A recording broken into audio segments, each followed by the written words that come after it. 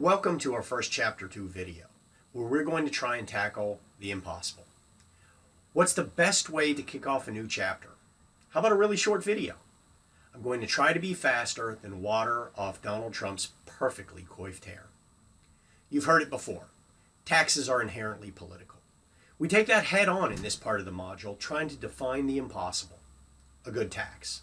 With this in mind, we're going to try to cover a series of videos on this topic, and I assure you, although I have political inclinations, I in no way anticipate setting forth a political dogma that I expect you to follow.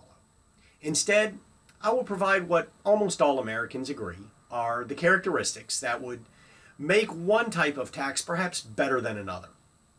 In actuality, most of us treat taxes a little bit like a boat.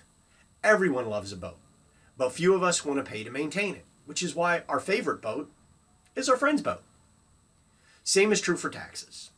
We like many of the goods and services taxes provide, but few of us want to pay more than their fair share, and would generally be happier if our neighbor paid.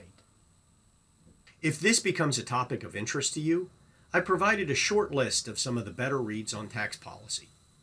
Every American would benefit from reading at least one of these, if not all. However, for this class, they are totally optional and no exam, quiz, or any other assessment material will be drawn from them. They're a little bit like the ability to swim. They're not required for this course, but not a bad idea for life. Okay, on with the show. Are you ready?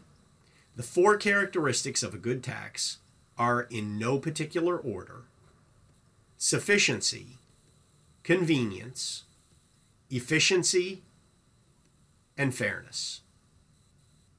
Some of these are a bit more complex than others, but in any case, they each have their own video, which means that this video is over.